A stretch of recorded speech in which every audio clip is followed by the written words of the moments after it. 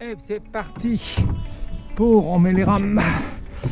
Et c'est parti, on met la deuxième rame. Comme vous le voyez, le bateau est quasi... Ça serait peut-être plus pratique. Voilà. C'est vachement loin pour toi. Ah mais il faut que je retire là. Ouais, j'ai envie de ça en face. Là, t'as le soleil en face.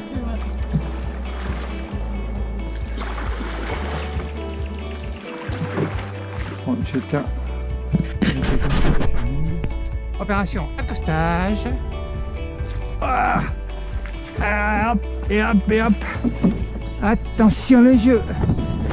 Oh merde, c'est pas assez. Je mouillais les pieds.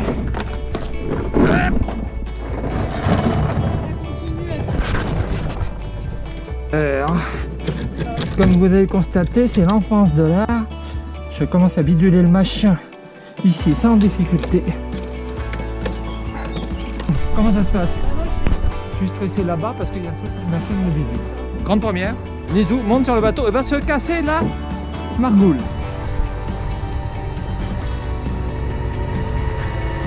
Ah ben là je filme normalement là, je comprends pas. Je filme là? Oui. Ouais, normalement je filme. Et c'est parti. Hello, hello, hello, hello. Comment tu trouves?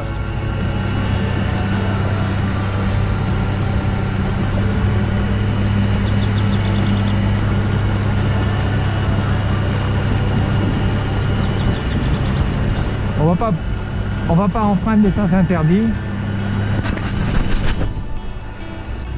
Eh ben, nous sommes partis maintenant en direction du point de pêche.